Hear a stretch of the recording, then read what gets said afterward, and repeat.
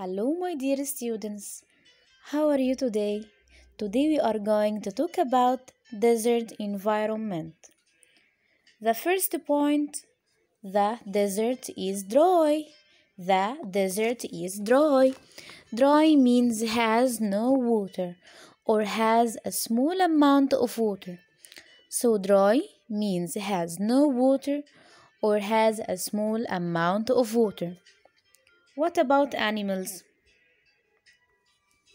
The animals that live in desert are the gazelle and the ibex.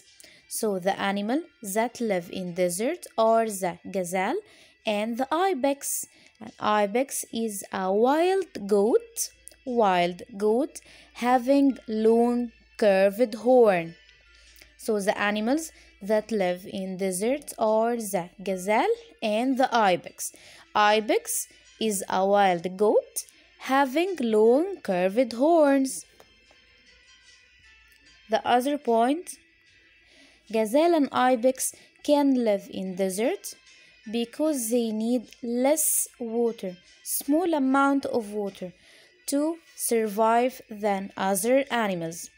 So gazelle and ibex can live in desert because they need less water, small amount of water to survive than other animals, and the desert is dry. The other point, they have small hearts. They have small hearts, so they use less water to breathe. Gazelle and ibex can live in desert because they need less water to survive, and they have small hearts, so they use less water to breathe.